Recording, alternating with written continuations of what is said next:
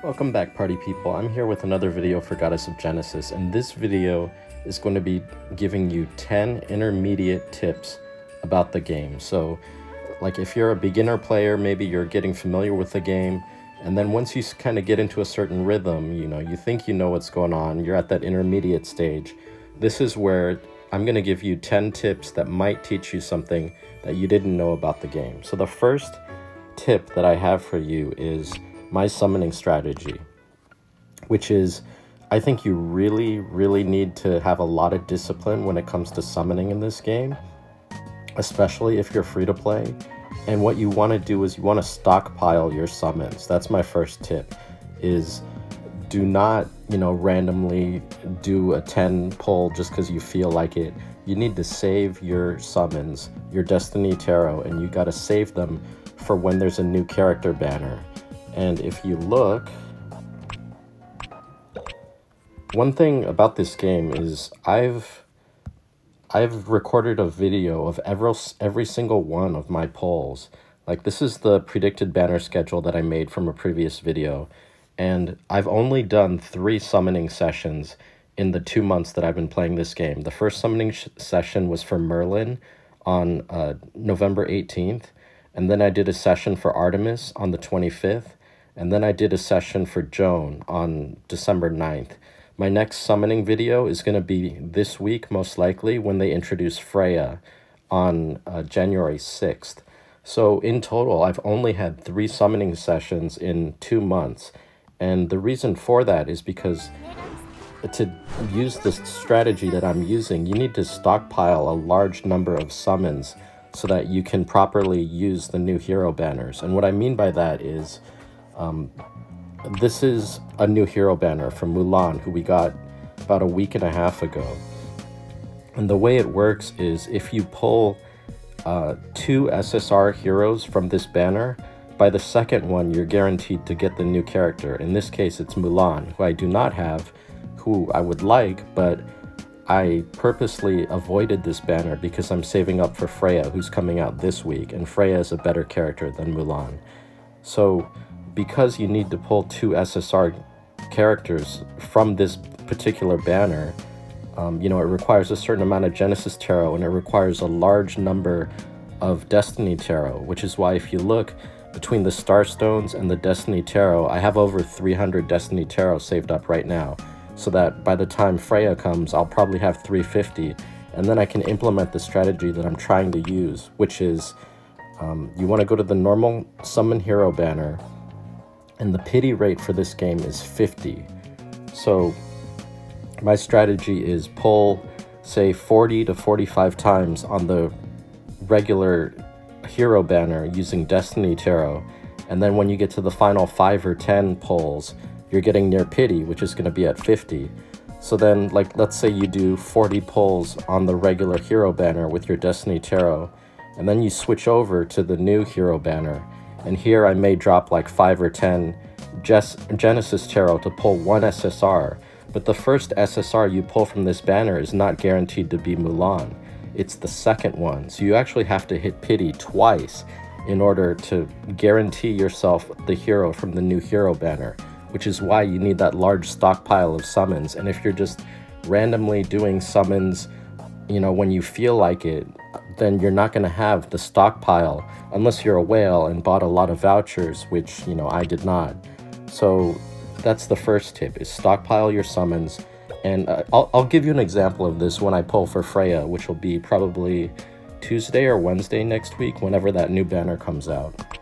You'll see it in action. So my second tip is make sure you are leveling your character's star levels. Now an example of that is Chang'e, who, if you tap the view magnifying glass under her name, you'll see this is what her talent is at 4 stars, and then you see what it is at 5 stars, which is what she's at right now. And at 4 stars, she heals 1 ally with the lowest hit points, and at 5 stars, she heals 2 allies with the lowest hit points whenever she does damage, and her Moon Lantern will decrease incoming AoE damage by 60% at 5 stars. At 4 stars, it decreases it, I think, by 30%. Yeah, her lantern decreases AoE by 30%. And then at 6 stars, this is where you really want Chang'e to be. She gets a free lantern at the start of combat. So as soon as she comes in, she drops a lantern that immediately reduces AoE damage by 60%. And then as soon as the enemy kills the first lantern, you can drop a second one. So it's really powerful. But you need Chang'e to be at 6 stars, and that takes a lot of work. As you can see here, I'm about 120 stars, or I'm sorry, 120 puzzle pieces. What are these called? Shards? 120 away from getting a 6-star Chang'e. But if my math is correct, or if the prediction in the banner schedule is correct, so you can see when a couple weeks from now, when Hestia comes out, we should have an event where we get Chang'e shards. So that should be like the Mary event that we just had, where I believe we should get 60 Chang'e shards. So then I'll be only 60 away from getting a 6-star Chang'e, and she'll be really good as soon as that happens. So how do you level a character's star levels? Well, you have to go to packs, and you can feed them 2 heroic grail a day. So the second tip is make sure you're using your heroic grails, and you should be leveling 5 characters every day. Now, if you saw my previous video, you're going to get 6 of the 10 heroic grails you need from being in a guild and doing guild things like Guild War and Dark Pact. So make sure you're doing those, otherwise you're not going to be able to level 5 of your heroes every day like I'm doing here. And where is... I'm missing a character. Where did she go? Where's Lilith? Am I blind? What happened to... Oh, there she... No, that's Athena. There's Lilith. Hiding. So second tip is make sure you're using 10 heroic grails every day. And if you're not in a guild, be in a guild so that you can find the 10 heroic grails that you're using to level your character's star levels. My third tip is use all your stamina refreshes. You're given 5 every day. So if you click on near the lightning bolt at the top here, this is your stamina. And if you have the privilege Eternal Blessing, you can bank stamina over 150, which is the limit. So right now I'm over the limit, but because I have this Eternal Blessing, which I paid for, it's a one-time fee of like $14 or something like that, then you can bank stamina here. So even though I'm over the limit, it goes into this bank up to 300, and then you can add it to your total so that you can develop a large amount here, and I'm still earning stamina because it's going in the bank. So if you have that, you can do all your stamina refreshes at the start of the day like I'm doing here. So I just keep adding stamina to my pool. I'm going to leave 1 just in case. So now I have 900 stamina that I can use.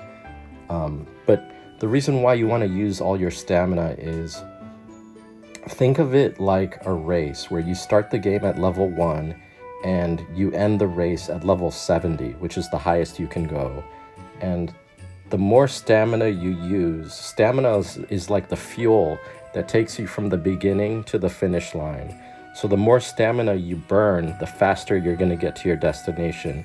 And a lot of the endgame content is locked into things like Astral Shore 70, that you're not going to be able to do a lot of damage in Astral Shore 70 if you're, say, level 55, right? If you're level, if you're under 10 levels from the enemies, you're gonna have very handicapped damage. So your character level is very important in terms of how you're gonna be able to progress in this game. And the faster you can get higher levels, the better off you're gonna be. And the faster you can unlock the endgame content, the better your character is gonna be equipped.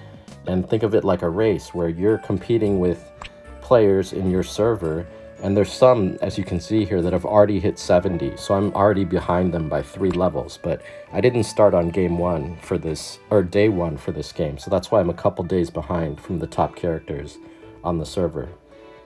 So it's really important that you use all your stamina, because you're also going to be competing against these players in things like PvP, in the AI arena, in the world arena, in the Arcane Trial, in the Guild Wars. Like, there's a lot of opportunities where you're going to fight other players, and if you're under leveled compared to them, you're going to be at a major disadvantage. And that's why it's important that you keep up with using all your stamina, because I guarantee those players are using all their stamina every day like I'm doing here.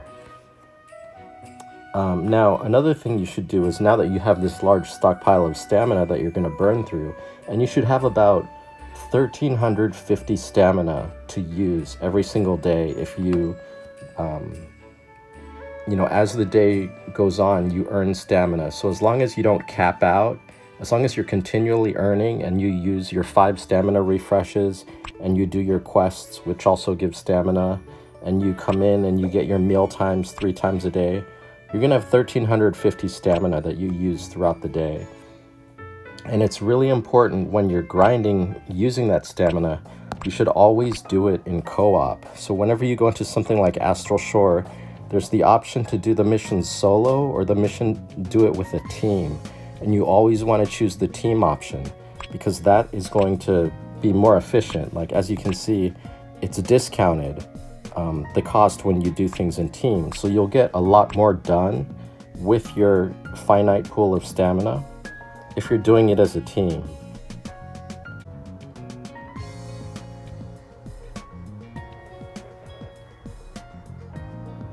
So this brings me to tip number 4, which is always do everything in co-op. So as you can see here, I'm hosting an Astral Shore 70 game. I've got 2 human players that just jumped in, and now we're going to be starting.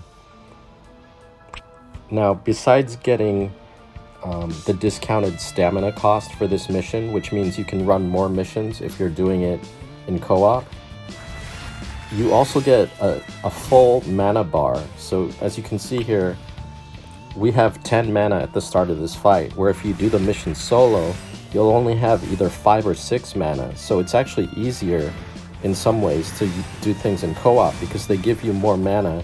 You can do more abilities right out the gate. So as you can see, you know, we already did 3 moves and the first wave is already dead. It also allows you to do different team compositions. Like here we have 2 Artemis, 2 Merlin, which is a really deadly combination, which you wouldn't be able to do if you did this mission solo. So you get discounted stamina cost, you get more mana to do moves, and you can do teams that you otherwise can't do. So this is why you really need to do co-op whenever possible. And as you can see here, I was manually playing through the first mission. But my 5th tip is going to be, once you are comfortable with your team, you want to turn on AI mode. Hit that button in the at the bottom and turn on AI mode. And at this point, the game kind of plays itself. It becomes automated. And if you're worried about what your characters are going to do, you can tap their portrait at the bottom here, and you can choose what order you want them to cast their skills. So I want Artemis to always do her ultimate, and I want Merlin to always do her ultimate. But if I wanted her to do a basic attack, I could drag and drop this in front so that you can adjust the moves that your characters are doing. And now at this point, I'm not touching anything. The game's playing itself. When it's Artemis's turn, she's going to cast her ultimate. When it's Merlin, she's going to cast her ultimate. And because I did the first round of this manually, I'm comfortable that this team is strong enough that I don't need to babysit it and target individually. Like, we can just brute force our way through this. And as you can see here, it's going to collect the rewards automatically. And, you know, as soon as players ready up, it's going to start the next game automatically. So at this point, you can literally walk away from it. You could go watch something on Netflix, and you'll burn through your 800 stamina and just come back in like half an hour, and you'll have all your rewards. And, you know, like a lot of RPGs, there is a lot of grind to this game. Like when you get to a certain level, you're just farming things like Astral Shore 70.